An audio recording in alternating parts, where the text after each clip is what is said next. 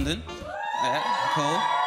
Thanks for having you guys. I was born in South London. My mum grew up in Yorkshire. My mum came from Yorkshire, and she trained as a nurse, which meant she was a bit overprotective. So I want to confess something to you guys, because I feel like we're all family now. I never learned how to ride a bike. No, I don't need you. It's too late now. No, I never learned how to ride a bike, so my mum said that if I rode a bike in London, I'd come out the house, get hit by a car, and I would die, and after 14 hours of labour, if anybody was going to kill me, it was going to be her. So, yeah, so I never learned to ride a bike, which meant, you know, I couldn't do normal childhood things. That's what you do when you're a child. You ride your bikes, you go to the park, you hang out with friends on council estates and throw stones at paedophiles' windows. And I missed out on all of that wholesome fun.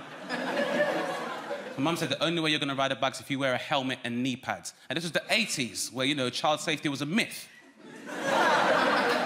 You know, you couldn't wear any kind of protection. If you wore a helmet, that's like wearing a condom that protects you from friendship. So, couldn't do that.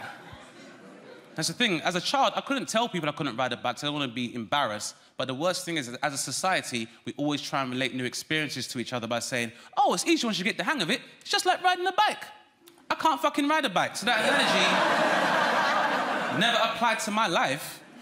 And it meant I had to do a lot of things I didn't want to do in order to save myself from embarrassment. I had to take swimming lessons, for example. And they were like, oh, Dane, you love swimming. It's a great way of getting exercise, perfect for the cardio. And I said, I don't want to do swimming lessons because the chlorine gets in my eyes and it stinks.